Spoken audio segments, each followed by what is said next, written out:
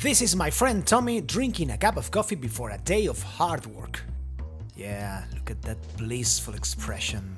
It's almost as if he's recovering his humanity. I bet I can tell you what's new in Coffee Shop Tycoon before he takes the last sip. Let's get to business. Here are the 5 new features arriving to Coffee Shop Tycoon this October! Number 1. A new customer-based progression system has replaced the previous level system. Now, a fan counter will let you know at any moment how many people is loyal to your brand. This amount won't stop increasing all over your playtime if you take the right actions. The more it grows, the more demanding your customer base will be. Number 2. Customers care about many aspects of your stores.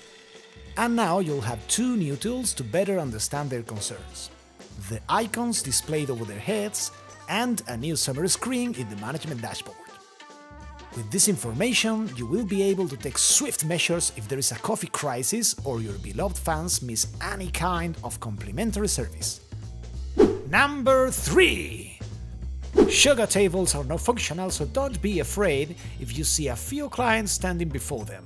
Proper animation for this action is on the way. Number 4. We've introduced a few changes in the descriptions of each product and machine in the item shop.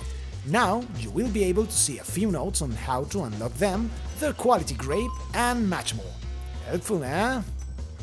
And last but not least, number 5!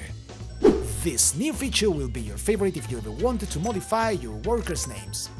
Your imagination is the limit. As well as basic decency and human rights, please don't be that kind of ass. Tommy, we're back! Oh, come on, he just left without me! Anyway, that's all folks. Everything we've just mentioned is now available in Coffee Shop Tycoon for your joy and amusement. Remember wishlisting the game and let your friends know about it. As we approach its full release date on December 2022, this will help us a great deal. Happy gaming!